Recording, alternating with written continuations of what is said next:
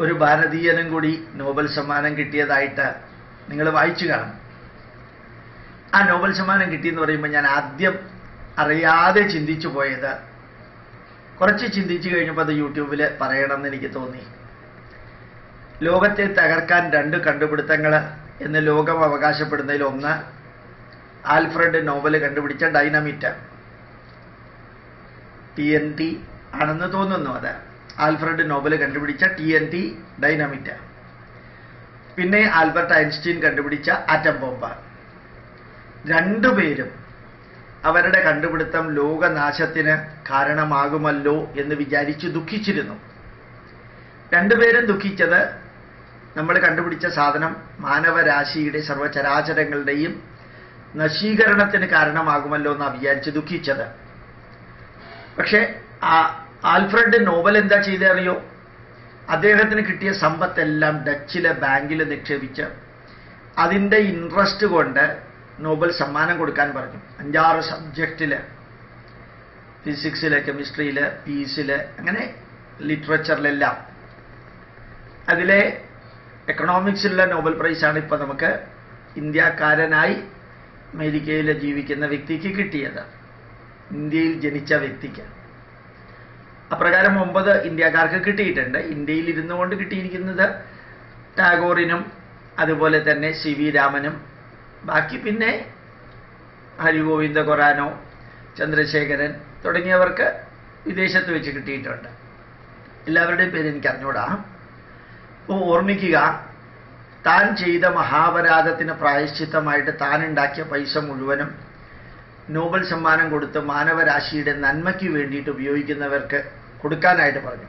Nobel prize എന്ന് പറഞ്ഞു. ഇപ്പോഴും അതുണ്ട്. ആൽബർട്ട് ഐൻസ്റ്റീൻ സമ്പത്ത് എത്ര ഉണ്ടാക്കിയെന്നുള്ളതൊന്നും അറിഞ്ഞൂടാ. വേണമെങ്കിൽ ധാരാളം ഉണ്ടാക്കാമായിരുന്നു.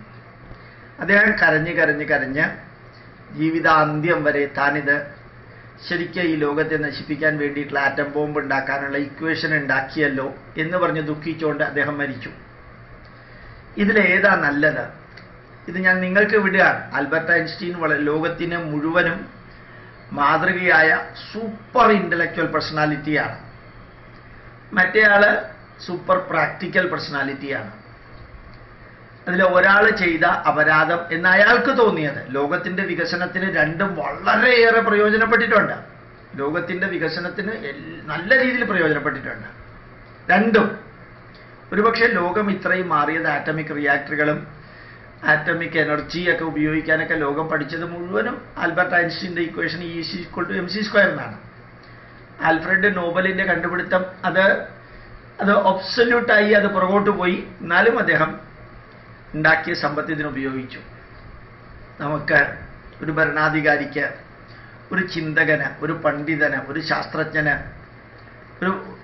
ഏതെങ്കിലും നല്ലൊരു വ്യക്തിക്ക് അയാൾ ചെയ്തതിൽ ഏതെങ്കിലും കുറവുകളുണ്ടെന്ന് തോന്നുകയാണെങ്കിൽ, അയാൾ ചെയ്തതിലോ പറഞ്ഞതിലോ പ്രവർത്തിച്ചതിലോ വീക്ഷിച്ചതിലോ കുറവുകളുണ്ടെന്ന് തോന്നുകയാണെങ്കിൽ, ആ കുറവുകൾ പരിഹരിക്കാൻ കഴിവുള്ള വ്യക്തികളെ ഭാവിയിൽ മുഴുവനും അനുമോദിച്ച് അഭിനന്ദിച്ച്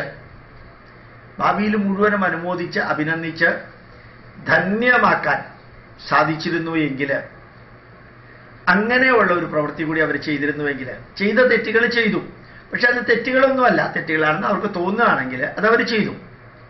പക്ഷെ അതിനേക്കാൾ ധന്യമായിട്ടുള്ളത് ആ തെറ്റുകളാണെന്ന കുറ്റബോധം ഇല്ലാതെയാക്കാൻ കുറേ അധികം പോസിറ്റീവുകൾ ഉണ്ടാക്കിയ സമ്പത്ത് കൊണ്ട് doctor CV Raman research institute ഉണ്ടാക്കി തനിക്ക് കിട്ടിയ പൈസ കൊണ്ട് ആചാര്യ PC റേ എന്ന് പറയുന്ന വ്യക്തി 15 പൈസയ്ക്ക് 2 പഴം കഴിച്ച് ബാക്കി ശമ്പളം മുഴുവനും കൽക്കട്ട യൂണിവേഴ്സിറ്റിയിലെ കെമിസ്ട്രി ഡിപ്പാർട്ട്മെന്റ് വികസിപ്പിക്കാൻ ഉപയോഗിച്ചു.